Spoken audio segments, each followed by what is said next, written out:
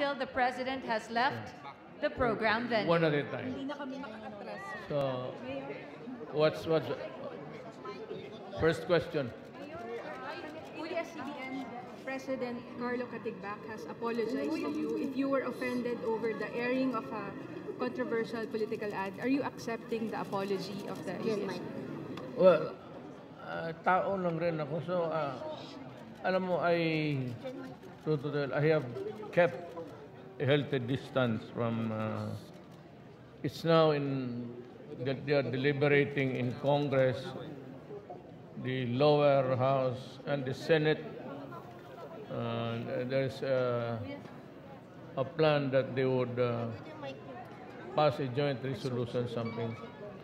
But fundamentally, really, ang decision nasa House ngayon. Not so much of the Senate, because the Constitution says all of these things must originate from the lower house. Yan ang ano. Forget about all this hula-baloo. Ang ano yan, nandyan sa house. The critical move is in the house. And I tell you, I am not going to interfere. Wala talaga ako.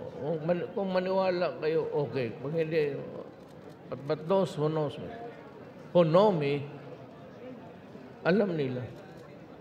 But are you supportive of the franchise renewal of ABS? No, I said I leave it to Congress.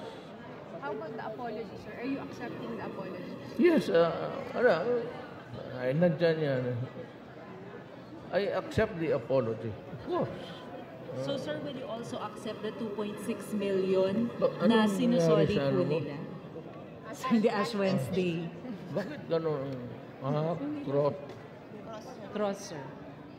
Sir, will you accept the 2.6 million na isinusoli ng ABS-CBN? Ito daw po kasi yung... Bigyan na lang nila sa any charitable institution of their choice. Sir, now that they apologized, are you keen on telling Solgen Garida of parang i-atras, sir, yung warrant of petition? Ang problema kasi nitong sa Solgen, once he makes an official statement that there is a violation of law, then stop na ako. Parang stop ako. Hindi na ako makagalaw. I cannot tell him stop. The Solgen can always announce that there is a violation of law and that he is going to investigate it. Wala na akong hindi ko masabihan, do not do it, stop it. Yan ang problema sa Solgen. The Solgen does not clear with me, unlike the Secretary of Justice.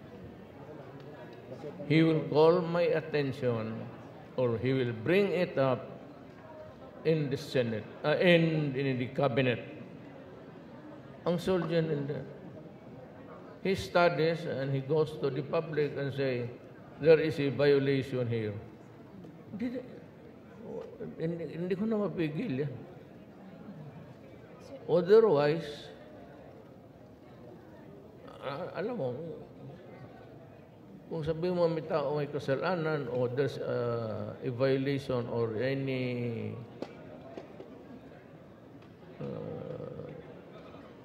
whatever that does not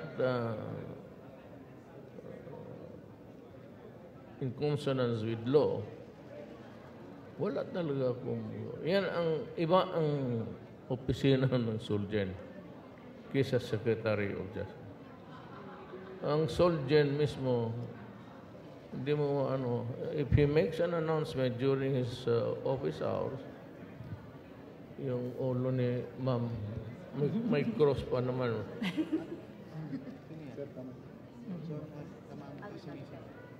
Sir, other topic, sir, meron na po kayong decision kay Commissioner Morente po.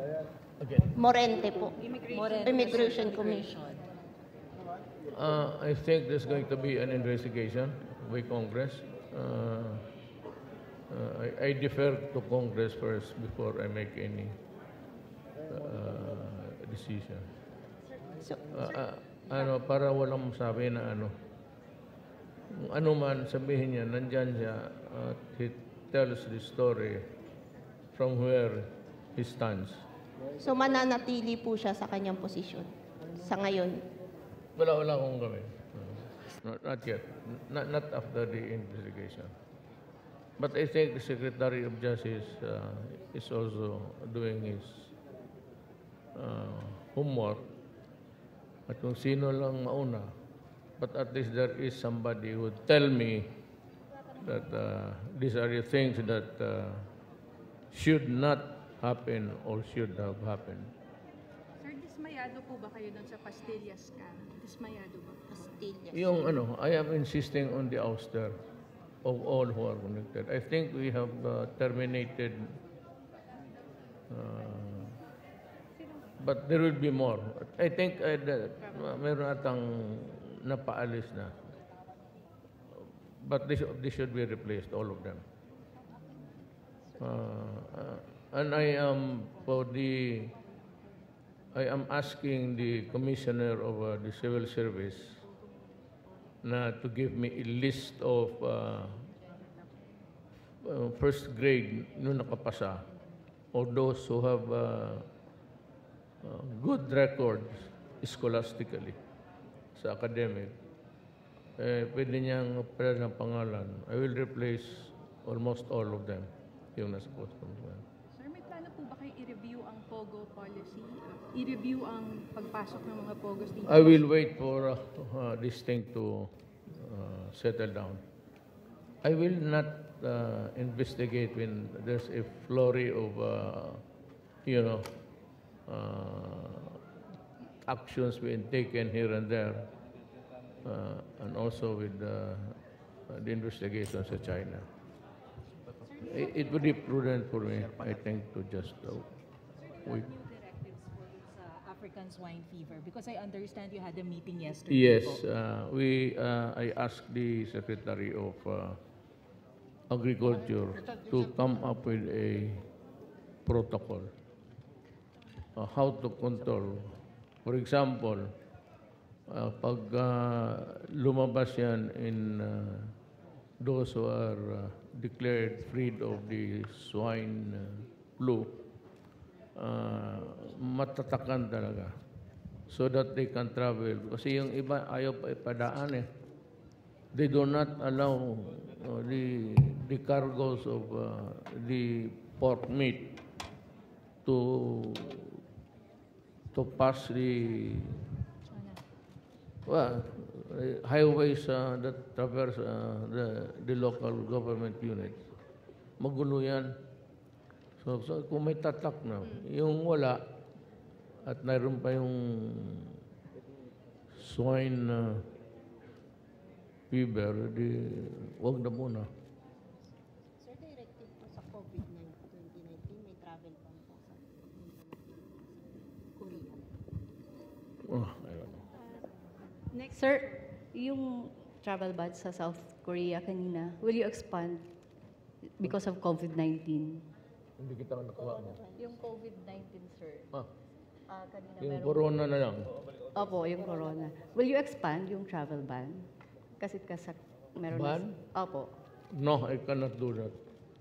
No country can do that. If the guy is healthy, why would you? You cannot do that. There cannot be a total travel ban, and you do not allow anybody to enter the. You are going to lock down the entire Philippines for that. It ain't that way. And for those who are healthy, they should come in. And for those who have been identified from other countries, then that is the time that we can raise the objection of his entry.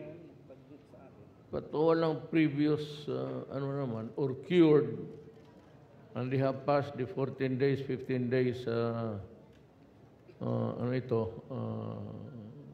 sequestration, okay naman siguro. But me personally, if you ask me, my answer now is I cannot do it. I will not allow travel from. Sir, yung sa Hong Kong and Macau, what are your plans? Hong Kong and Macau and China. My plans about what? Coronavirus pa rin, sir, yung travel. May pinag-partial listing na sa Hong Kong and Macau. I will leave it to the DOH and the guys who are in charge of it, whether it would be safe or not to do it. I am not a medical person. I'm a lawyer. So what a lawyer should do before making any decision is really to consult the expert. The expert in this case is a DOH.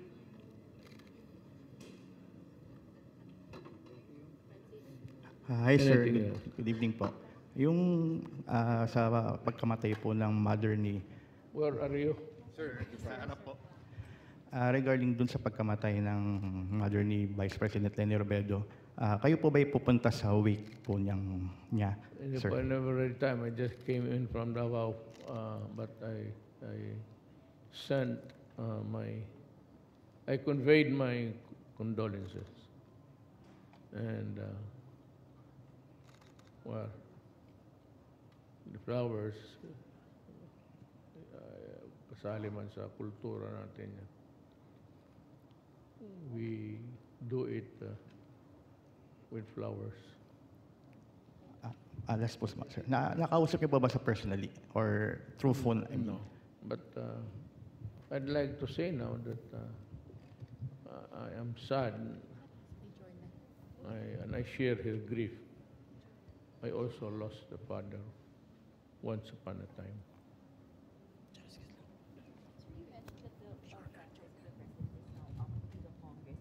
Personally po, ngayon nag-apologize sila. Are you now keen on supporting its renewal? Wala, wala akong, basta sabi ko, tinatanggap ko na yun. Wala akong kinausap. Magtanong kayo, there are about 200 of them. And you can ask anybody. And if there is a congressman who would say, if it is true, I will resign. I never really called anybody about this. Even before, wala akong kinausap na tao dito. But Mayor, kapag nakarating sa table ninyo, for example, yung bill, will you sign it? I will cross the bridge when I am there. Maybe I will call the media to help me out. It would be a difficult decision, really. So I will. Okay, thank you, I'll Mayor. cross the bridge when I'm there. Thank you very much. Thank you, Mayor. Thank you very much. Thank you, Mayor. Thank you. Thank you, sir.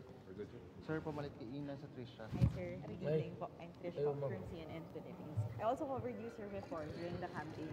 Reliever po ko ni Ina back then. Thank you. Thank you. Thank you very much. Thank you.